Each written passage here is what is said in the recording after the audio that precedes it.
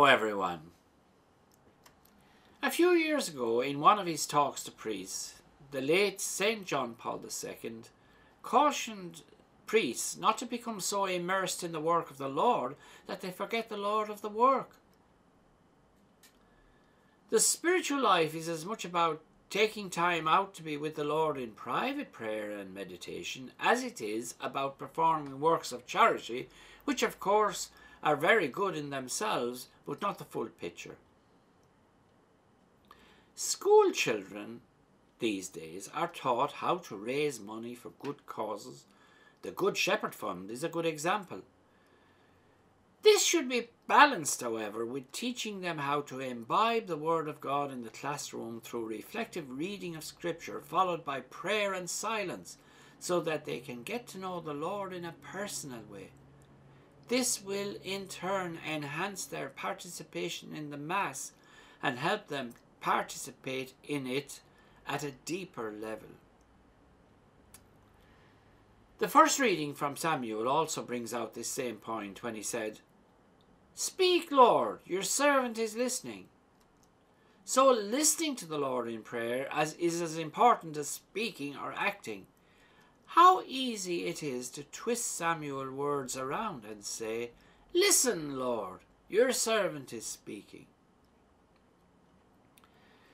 Saint Mother Teresa of Calcutta always insisted that her nuns must spend an hour in prayer each morning before they visit the poorest of the poor.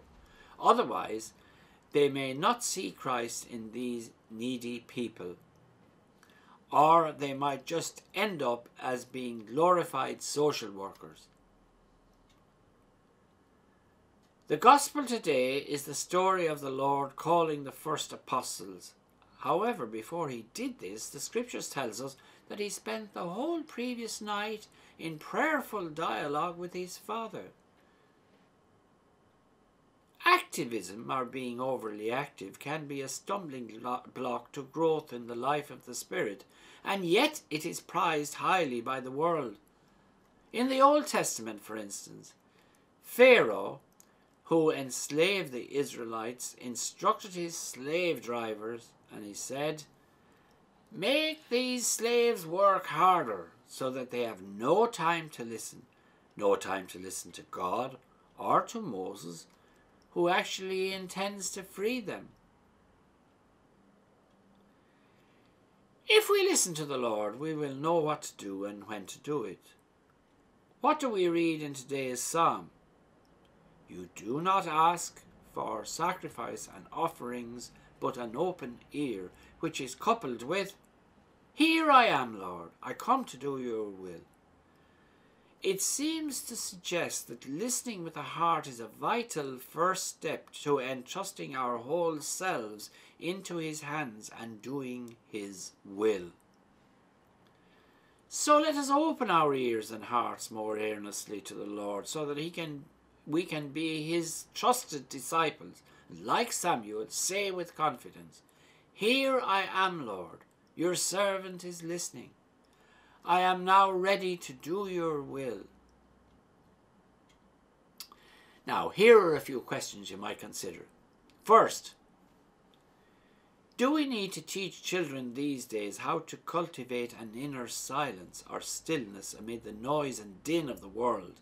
Scripture says, "Be still and know that I am God." Second, charity work is to be lauded, but is there a danger that we will reduce the Christian faith to raising money for the poor, to justice and peace issues, and forget about the contemplative side of our faith, without which charity work can be just another form of ego tripping? Third, Vatican II documents say that Christ is present in his Word. Do we treat it with the same reverence as the Eucharistic species, where Christ is also present? Are we still treating the first part of the Mass, that is the liturgy of the Word, as less important than the second?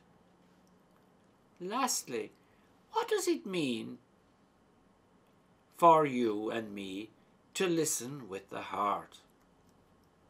good questions, these. How would you answer them? Thank you all for listening, and God bless you all.